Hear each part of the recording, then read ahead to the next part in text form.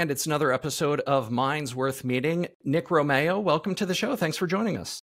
Pleasure to be here. So it's a pretty exciting time for you. You've got your first book coming out beginning of the year in January, and I definitely want to get to the book. But first, I kind of want to get to your journey getting to the point where you wrote this book, because you've got a really interesting backstory, a little bit of journalism, a lot of journalism, a little bit of archaeology, a little bit of ancient Greek. Like, what brought you to where you are now? Yeah, it's a winding path. I don't know how much coherence I can impose on it, but I guess the short answer would be I didn't really go to school for journalism. I studied philosophy, and as you mentioned, I studied ancient philosophy. That got me interested in the ancient world broadly. I spent a lot of time doing reporting work in Greece for National Geographic and elsewhere, kind of covering interesting archaeological discoveries in that part of the world. My wife's an archaeologist, which helps pique my interest in that subject. So then I've been working as a journalist for quite a while, and had a sort of brief, not particularly enjoyable stint in finance, but have sort of some background in that world, and then have been interested in the intersection of kind of economics and political issues. So my main beat for the last several years, especially for the New Yorker, has been what you might call political economy, to use a somewhat old-fashioned term. So policy, economics, and really the intersection of those two areas. Yeah, and when we first spoke, the archaeology part, I definitely noticed that. I've been into ancient archaeology since I was a kid. A couple of years ago, went to Rome for the first time, and that stuff just really blows my mind. So I think it's a really cool path that you've taken here, which is, why I wanted to touch on that for a minute. Yeah, absolutely. So as far as the journalism goes, you're kind of doing journalism the classic way, the way, you are going there, you're doing the on-the-ground reporting, you're in the location. And so how did your area of focus kind of become that intersection of culture, economics, and policy? Well, I think it's a really valuable form of inquiry to combine narrative and analysis. So like you mentioned, if you spend time in an area, you just have a different kind of qualitative sense of some of these topics. It's one thing to have a wonky policy white paper about an issue, or even, a very well-researched and reported kind of article in the style of The Economist, maybe. It's a different thing to take this narrative mode where, places like the New Yorker put a real premium on character, on story, on kind of giving you a feeling of what it's like. So I think when you combine those two modes, there's something really powerful that happens where you can kind of motivate readers at a deeper level to care about these issues without losing sight of some of the analytical framework that makes the issue important. So those two streams of inquiry, I've always been sort of wonky and analytical by nature, but I also really appreciate the power of character, of narrative, of the kind of what is it like feel for some of these issues. And, especially when you're writing about things that can sound kind of technocratic, labor market policy, the details of corporate ownership, I think there's an additional reason to really kind of give a human dimension to these topics. Right. So it's helping people learn something, but also helping people feel something. Well put. Absolutely. Yep. Cool. Have there been any stories that you kind of went into just as a story, but really piqued your interest and made you feel like I need to get into this further? The story that kind of piqued my interest for this larger book project, it came up a few years ago for the New Yorker, quite a few years now. And there was an English kind of policy entrepreneur, a guy who had spent years trying to create labor markets for irregular workers, so what we might call gig workers in the States. But, really beyond just gig workers, anyone who, for some combination of personal or medical reasons, could not work a full-time job but still wanted a job.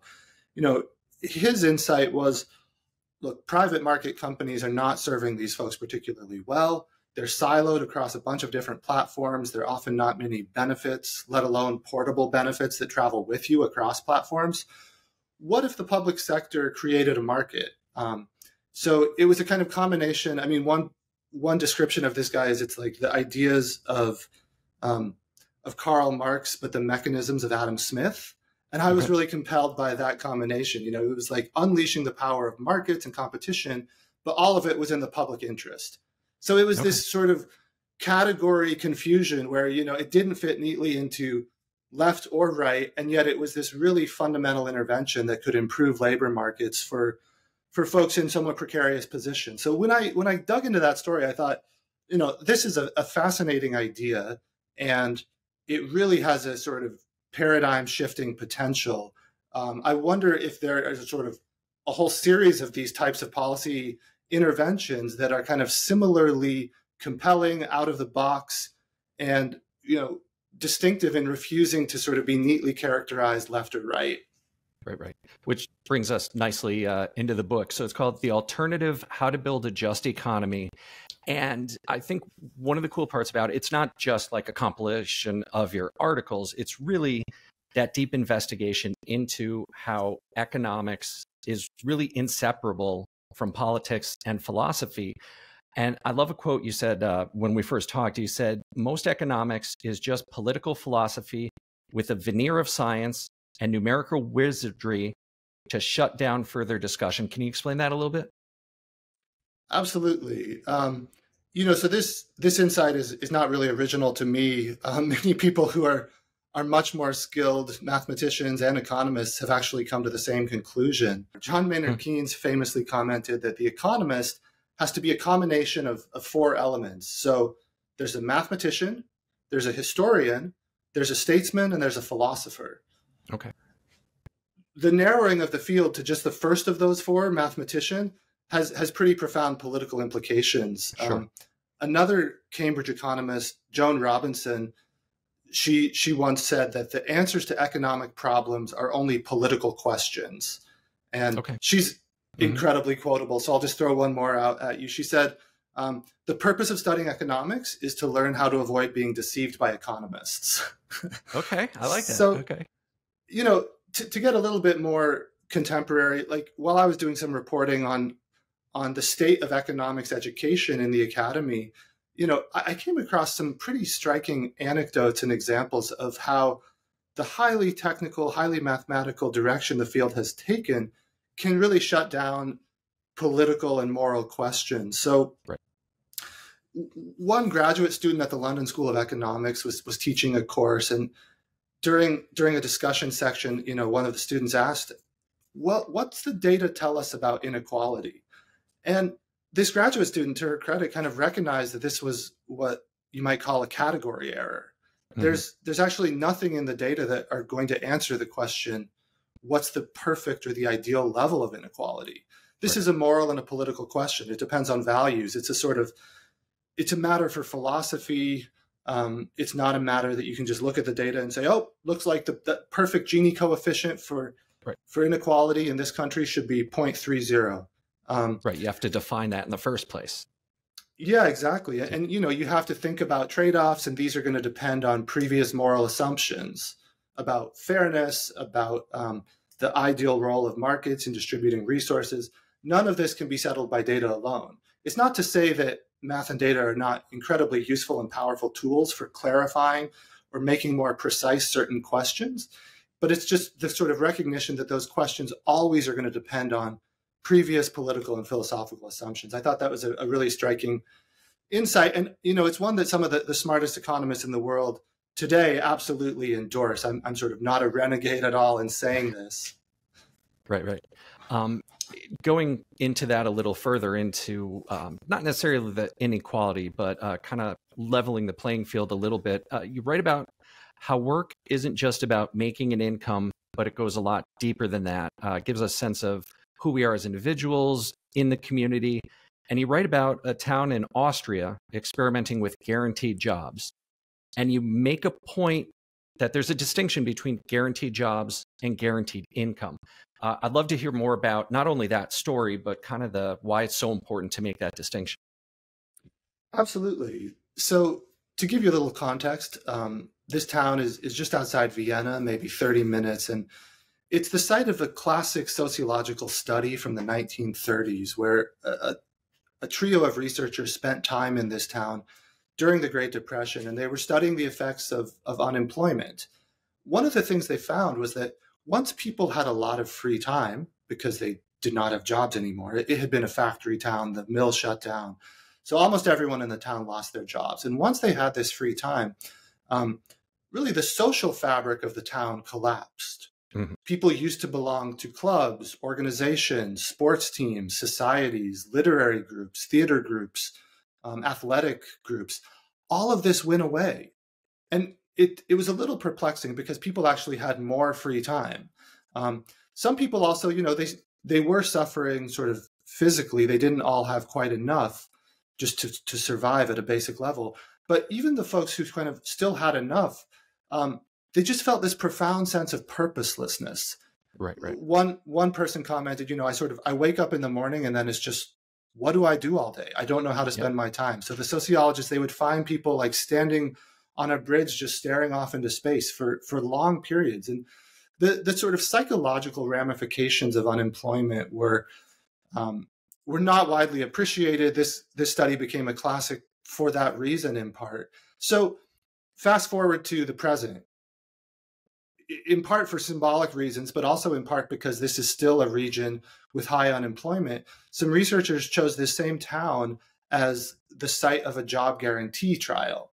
So they wanted to study what happens when anyone who wants a job can have one. So the original study is asking, well, what happens when people can't find a job? How does that affect their mental health? In a way, this new study is just the inverse. Sure. If anyone who wants a job can find one, how does that affect them, including on all of these psychological dimensions?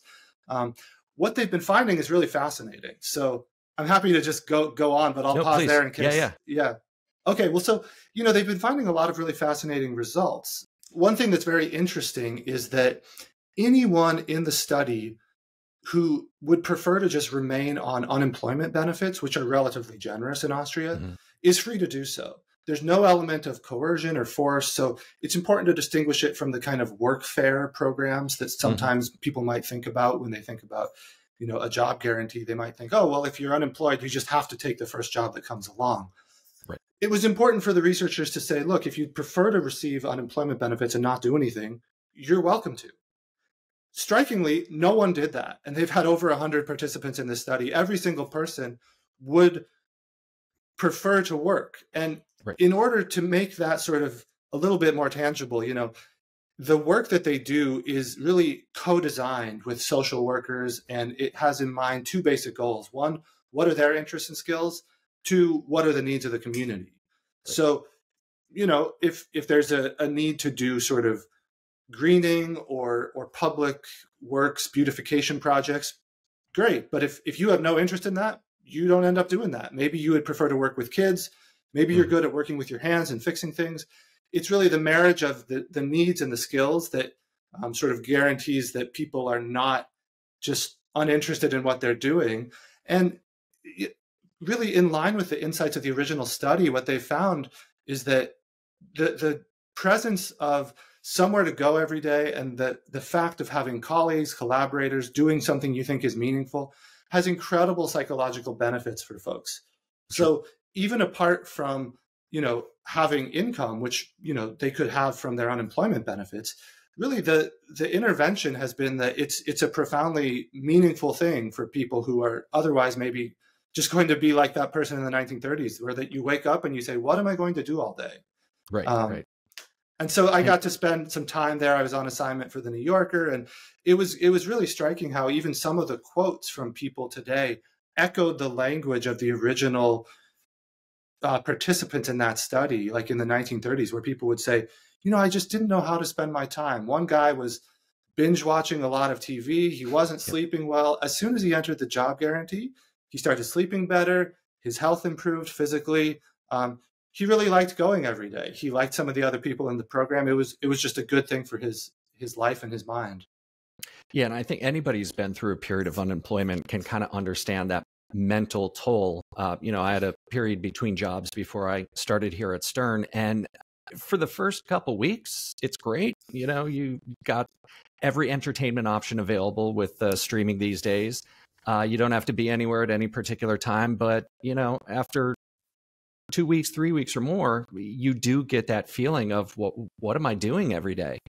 And it's your job is to look for a job, but you can only do that for so long before it's like, well, I guess I'll watch the next episode or whatever. And yeah, it does take a toll on you. Absolutely. And if we zoom out for a second to some of the kind of policy implications and the debates about job guarantee versus UBI, if your objection to a job guarantee is that it's going to cost too much, this program in Austria is interesting because they very intentionally capped the cost such that it came in just below what they would have been spending anyway on the unemployment benefits for these folks. Right. So that objection is kind of automatically foreclosed. It's if you're in a country with relatively generous unemployment benefits and you can mount a job guarantee without exceeding that budget, it's kind of hard to see why you wouldn't be interested in doing that if you're going to be spending the money anyway, and if people are much more satisfied, and if you can actually contribute to some needs in a community, sure. Infrastructure, green transition. I mean, you can imagine the crisis in care work in America. It's not hard to think of things that need doing, and it's not hard to think of people who are not satisfied in their current jobs. So sure. That's sort of one policy implication that's interesting. One other one, which kind of zooms us out maybe even one more level, is just that when you have an outside option, this puts pressure on private sector employers. If you know that you have a compelling job, let's just imagine it pays $20 or $25 an hour, it's enjoyable. The sort of low wage, low road employers, as they're sometimes called, suddenly they have to compete, right? They have to improve benefits. They have to improve the sort of meaningfulness of the work, or else they're not going to compete effectively for workers. So what worries some people, which is that private employers might struggle to attract workers if they face this competition. For other people, that's actually the point. We want them to struggle. We want them to have to compete. So once again, it gets back to what we started with. These sort of economic policy things depend on previous moral assumptions. Sure. And do they see private sector wages going up, or is it having an actual concrete effect that can be measured at this point, or is it still kind of in that experimental phase? I think it's a little early to say, and it's also a pretty small trial. So, the economists studying it have done a lot of clever sort of statistical modeling to try to answer some of these broader labor market questions. And so far, it seems like there hasn't been a strong effect on private sector labor markets. It's not like no one is able to find workers. Like those effects, those kind of nightmare scenarios that the private sector might worry about are just not happening. Unclear about the upward pressure on wages to the best of my knowledge. Yeah. Okay. Another thing I wanted to get to, which is a little bit of a turn of the wheel here. There's been a lot of news within the last 2 years or so about perpetual purpose trusts. And I think the best example that a lot of our listeners and viewers would know is Patagonia. Can you give us a quick summary of what a perpetual purpose trust is for people who've seen the phrase but don't necessarily know what all the workings are of that? Absolutely. Yeah. So purpose trusts are, typically for the purpose of individuals, right? I mean, in the past, they're a sort of legal vehicle by which if you have an art collection or a beloved chihuahua and you're worried about what's going to happen to this entity, you can set up a purpose trust, and the trust is funded and it takes care of this thing, and it sort of stipulates how it's going to be transmitted or cared for. And so the idea behind a perpetual purpose trust is that businesses can transfer their ownership into a purpose trust, and they can do so functionally in perpetuity, such that if I'm a retiring founder, I've spent a long time building a business with key values. Maybe I've capped the compensation at 10-to-1 between highest and lowest. Maybe I do profit sharing. Maybe I donate to nonprofits every year. I'm now interested in retiring.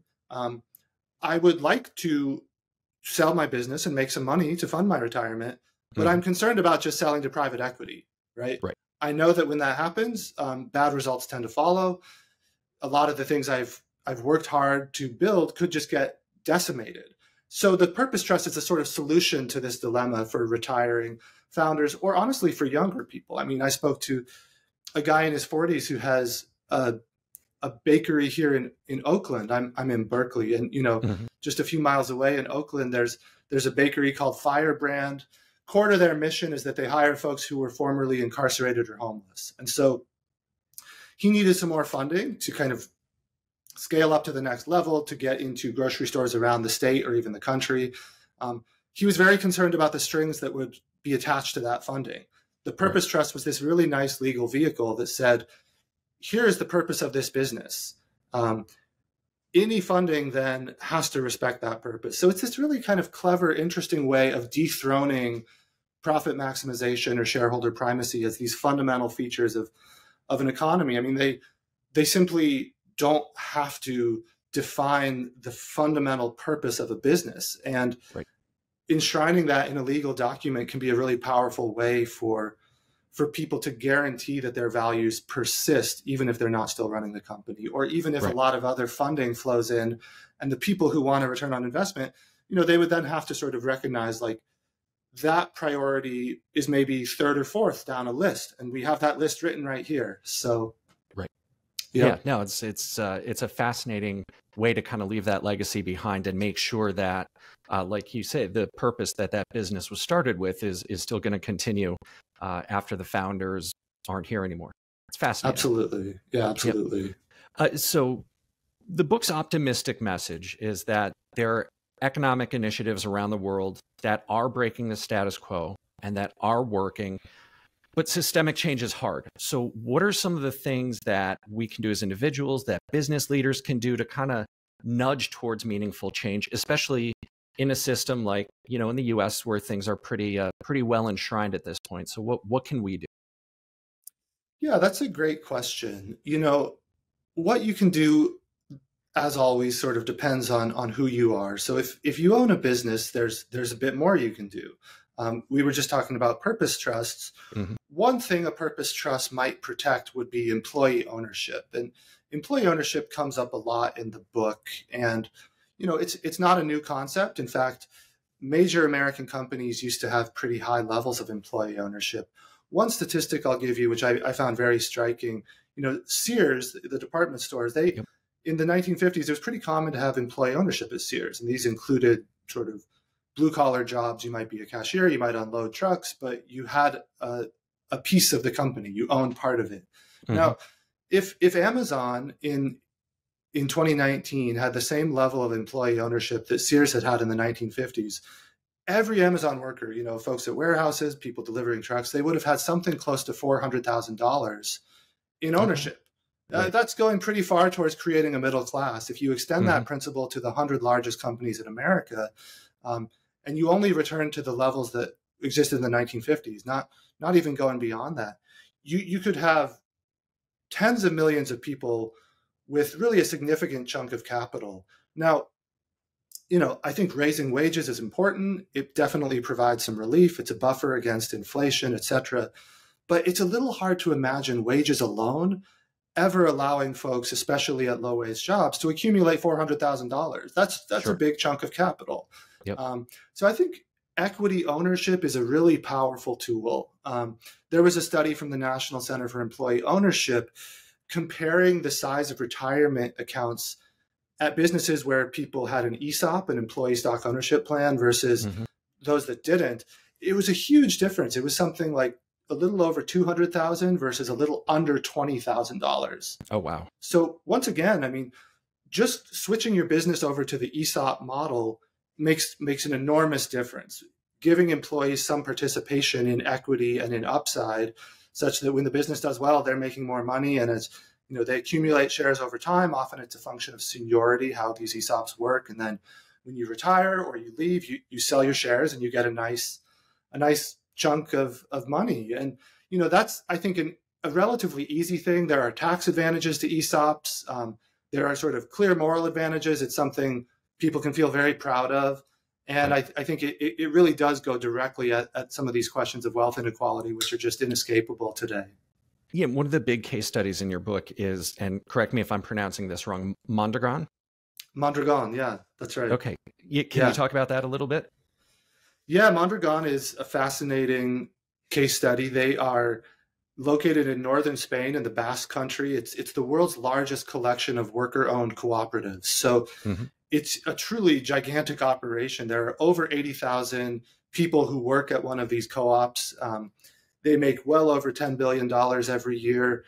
They compete successfully for contracts around the world, and they do everything from, industrial manufacturing, like making jet engines, making elevators, making subway cars, to consulting work, fundamental research.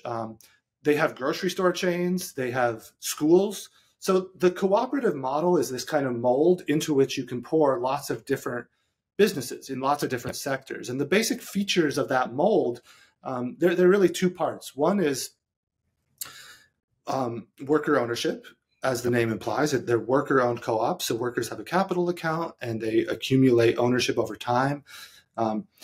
The ratio of highest to lowest paid employees is 6-to-1. So this, in America, seems extraordinary, although over there, many of them are lower than 6-to-1. Many of the co-ops choose to say, we're going to go to 3-to-1. So worker ownership and this very compressed pay ratio, that's one element. The other element is democratic governance, where every member gets a vote. So the slogan they have there is one worker, one vote. Okay. This means, people who are on the factory floor are oftentimes voting on really important strategic decisions. So it's important then that management share information, that people are sort of educated, that people are pro-social, that they want to make strategic decisions with the long term in mind rather than just kind of maximize for themselves in the short term. So it's a really kind of interesting structure, and it's a widely cited example, right? I mean, it's popular not only among sort of people who think that capitalism is broken, but it's also popular among people who think like, no, capitalism is not broken, and there is this more humane form of it that we can point to in the real world. We don't have to sort of conjure up some entirely alternate social arrangement. We can just look at other places where income inequality is lower, worker satisfaction is higher, and some form of democracy actually, if you care about it in the political sphere, there's not a really good reason necessarily to just abandon it in the workplace or in the economy. Right. So they found a way to instill democratic governance and values in the economy, which is pretty striking. Yeah, and I definitely want to point people to your profile on our website, sternstrategy.com, because there are a lot of your New Yorker articles, articles elsewhere that really go into these kinds of case studies and real world examples. Great, yeah. So when the book comes out, The Alternative, How to Build a Just Economy, when we release this episode, it'll be within the next week. Are you excited? Are you scared? How are you feeling? No, I'm really excited. It's been years of reporting and research, and it's great to have a chance to talk to folks about these ideas.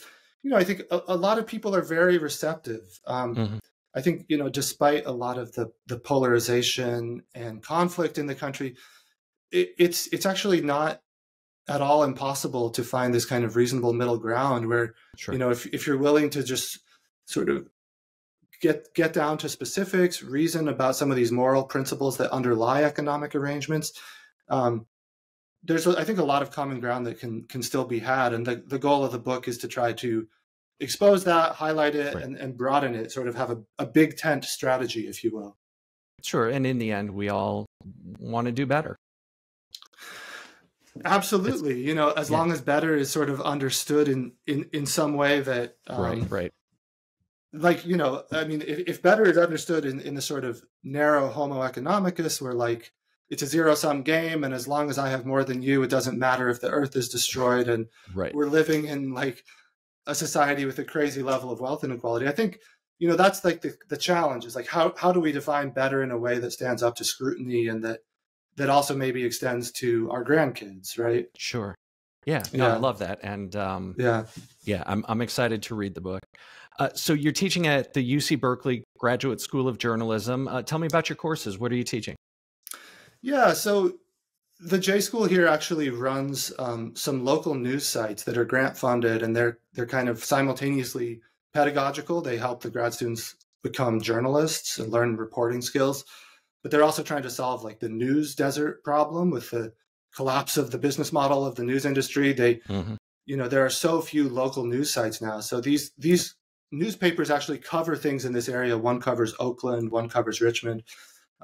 So I'm the editor of a newspaper that the J School publishes, and I've got reporters, who are covering housing, crime, politics, sports, culture, all kinds of things, and they're actually going out and developing beats and then submitting stories, and so it's been exciting. We're kind of incubating, hopefully, some of the next generation of journalists. That's really cool, and there's so much citizen journalism these days, and I come from a journalism background. I come from a communications background. My previous job was working at a hyper-local broadcasting group, and seeing that kind of erosion of the hyper-local service, it's frustrating. We're in an interesting place here in New Jersey where we've got New York and Philadelphia on either side. So it does make that hyper-local attention and reporting so much more important. And I'm glad that there are programs that are still prioritizing that. Absolutely. Yeah, it's a really cool initiative. Yeah. So I like to get into a quick lightning round. 3 questions. I did not prep you on them. Just want your gut reaction. Okay. What is the best piece of advice a mentor gave you? Ooh, that's a good question. I'm inclined to think about a philosophy instructor who, kind of channeling Aristotle, always emphasized the importance of doing things for their own sake. Instead of pursuing something as a means to some other end, the most satisfying things, and also the things that you tend to do at the highest level, are the ones where you don't have some ulterior motive, where you just get very interested in the work itself. And I think that's nice at a kind of personal and professional level. It could be, that you love to play the piano. It could be that you like to read ancient Greek. It could be that, it could be all sorts of things. Like the contents matter less than the motivation. And I like that reframing, where it's like, as long as the motivation has not been sort of corrupted by this instrumental viewpoint where it's like, what can I get out of it? Right. That's a nice protection against dissatisfaction and disappointment. Okay. I like that. If your journalism students carry one takeaway with them throughout their careers, what would you want that one takeaway to be? I'd probably try to cheat and put in like 6 takeaways to one sentence and then call it one. But I'll resist that temptation and say, I think just like a really intellectually rigorous attempt to interrogate your own preconceptions and to kind of push back against some of your own ideas, to phrase the counter arguments to your viewpoints in the strongest possible version, so that you're not just kind of coming up with a straw man and saying, oh, well, my opposition, they're all just kind of stupid and they're all evil. And I figured out truth and righteousness, and now I'm going to tell the world about what's true and right. I think in order to have any kind of credibility, you have to give the opposition a very careful consideration. And, in journalism, this means talking to a lot of people, including people you disagree with. And it's not that there's no truth and that, you can't have a viewpoint, but it's that to arrive at that viewpoint in a credible way, you have to kind of have stress tested it by checking with everyone who disagrees with you and taking seriously what they say. Yeah. So it's the true definition of fair and balanced. Absolutely. Yeah. Yep. Yeah. So now this is the hardest question. I save the most difficult one for the end. What is your favorite app on your phone? There's a free one where people volunteer to read classic works of literature. It's called LibriVox. Okay. It's really great. I mean, you can find everything from Shakespeare to Tolstoy to Virginia Woolf, as long as it's public domain. All of these books, you can just listen to people do free audiobook readings, and it's kind of nice. You might have someone like living in Korea, or they might be living in France. You get people from around the world who love literature, philosophy, history, and they all just volunteer their time to read audiobooks. So that's whenever I walk the dog or do a workout, I love to fire up some LibriVox. That's cool. Yeah. Yeah. All right. So the book, The Alternative, How to Build a Just Economy, congratulations on it. We're excited to see how it does and to help you get the word out there. Where can people find you online? Yeah. So, My profile is on the Berkeley Graduate School of Journalism. They can find me on LinkedIn. I've got an author website. So if you just search my name, it comes up first. Okay. And of course, people can find you at sternstrategy.com. Absolutely. All right. Nick Romeo, thank you so much for your time. Again, congratulations on the book. We're excited to get our hands on it. Thank you, Justin. Pleasure.